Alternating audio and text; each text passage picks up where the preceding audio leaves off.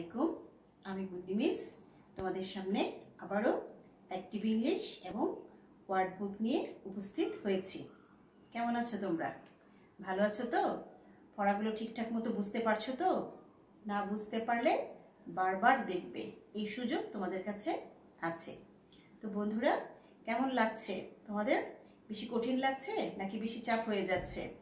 মনে হয় না, কারণ খুব অল্প অল্প করেই পড়াচ্ছি। তোমরা এগুলো অনেক আগে আরও পড়েছো এগুলো, ঠিক আছে? কঠিন কিছুই নেই, সব কিছুই সহজ এখানে। যেমন দিস দিয়ে পড়েছো, দ্যাট দিয়ে, বাট দিয়ে, অ্যান্ড দিয়ে। এই মেক সেন্টেন্সগুলো তোমরা আগে করেছো, ফিল আপ দ্য গ্যাপসও করেছো, রিয়ারেঞ্জও করেছো। তোমাদের কাছে এগুলো সব কিছুই পুরাতন, ঠিক আছে বন্ধুরা? তাহলে সবাই অ্যাক্টিভ ইংলিশ বইটা হাতে নাও এবং পেজ নাম্বার 41 খুলে বসো। গত ক্লাসে আমরা পেজ নাম্বার 41-এর মেক সেন্টেন্স কিছু করে দিয়েছি। এখানে অনেকগুলো মেক সেন্টেন্স ছিল, তাই গত ক্লাসে অর্ধেক করিয়েছি। এই ক্লাসে আমরা বাদ বাকিগুলো করব। বন্ধুরা দেখো, বোর্ড দেখো, pencil, I have a pencil. বন্ধুরা তোমাদেরকে আরেকটু বলে নিচ্ছি, এখানে যে সেন্টেন্সগুলো করে দেওয়া আছে এটা জাস্ট আমি করে দিয়েছি, তোমরা অন্য সেন্টেন্সগুলো লিখতে পারবে এবং সেন্টেন্সগুলো যেন অবশ্যই অর্থপূর্ণ হয়, তাহলেই হবে, ঠিক আছে বন্ধুরা? তোমরা দেখো, আই হ্যাভ এ পেন্সিল, তারপরে আছে ব্লু, ব্লু অর্থ নীল। I have a blue pen, এটার বাংলা হচ্ছে আমার একটি নীল কলম আছে। সিঙ্গিং মানে গাইছে, হি ইজ সিঙ্গিং, সে গাইছে। Reading, I am reading a বুক, আমি একটি বই পড়ছি। তারপর দেখো new, I have a new shirt, আমার একটি নতুন জামা আছে। রাইটিং মানে লিখছি, আই এম রাইটিং, আমি লিখছি। তো বন্ধুরা তোমরা আমার সঙ্গে আরেকবার বলে ফেলো। দেখো কি লেখা আছে পেন্সিল দিয়ে, I have a pencil. Blue, I have a blue pen. Singing, he is singing. Reading, I am reading a book. New, I have a new shirt. Writing, I am writing. তোমরা বই থেকেও এগুলো লিখতে পারো, আবার নিজেরাও তৈরি করে লিখতে পারো, কিন্তু অবশ্যই অর্থপূর্ণ হতে হবে। তারপরে দেখো বন্ধুরা, পেজ নাম্বার 41-এর 3 নম্বরে কিছু ফিল আপ দ্য গ্যাপস আছে। দেখো, ইজ দ্য গার্ল সিঙ্গিং, এখানে কি বসবে বলো তো? রাইট, এখানে বসবে অর, সিঙ্গিং অর ডান্সিং। তারপরে দেখো, দিস ইজ এ ফিশ, এখানে কি হবে? And, and that is a frog. তারপরে দেখো, দিস ইজ এ কার, কি হবে এখানে? টু, এখানে হবে this is a jar two. এখন আমরা পড়ে ফেলি, দেখো ফিল আপ দ্য গ্যাপস গুলো। Is the girl singing or dancing? This is a fish and that is a frog. This is a car too. This is a jar too. বন্ধুরা একদম সহজ, তোমরা এগুলো তোমরা আগের যে লেসনগুলো পড়েছো এই লেসনগুলোতেই এগুলো আছে।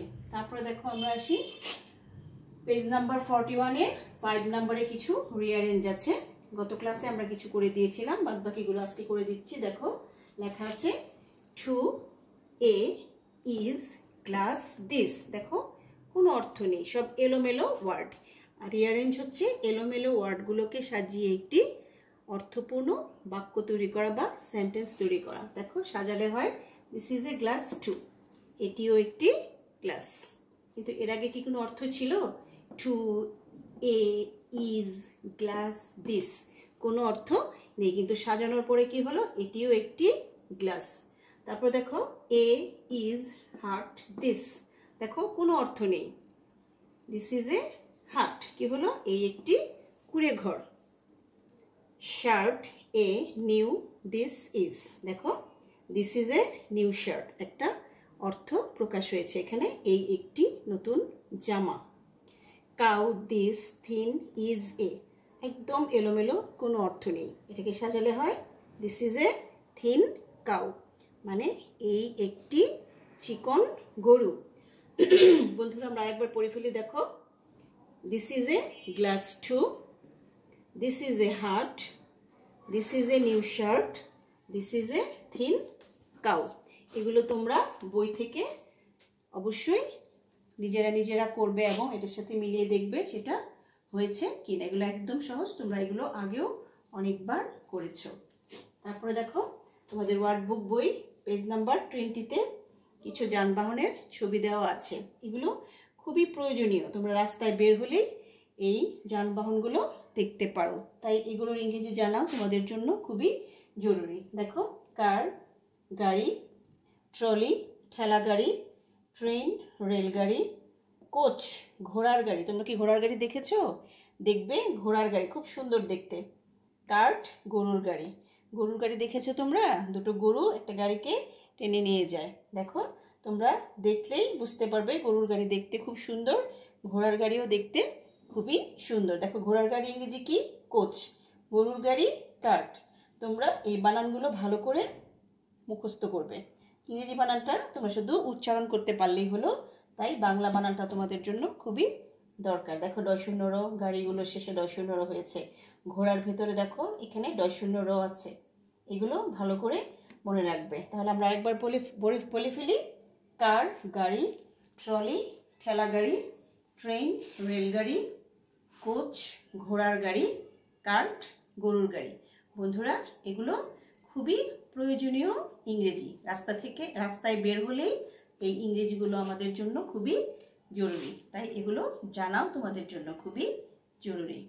বন্ধুরা, তোমরা প্রতিদিনের ক্লাস প্রতিদিন শেষ করবে, তাহলে পড়া জমে থাকবে না। পড়া জমে থাকলে কিন্তু শিখতে ইচ্ছে করবে না, তাই চেষ্টা করবে প্রতিদিনের ক্লাস প্রতিদিন শেষ করে ফেলার জন্য। তোমরা অবশ্যই খাতায় লিখবে, লিখে বোর্ডে কারেকশন করবে অথবা তোমার আব্বু আম্মুকে খাতাটা দিয়ে চেক করবে। বন্ধুরা, তোমাদের সাথে আমার আবার দেখা হবে। আজকে এই পর্যন্তই। ততক্ষণ তোমরা ভালো থেকো, সুস্থ থেকো।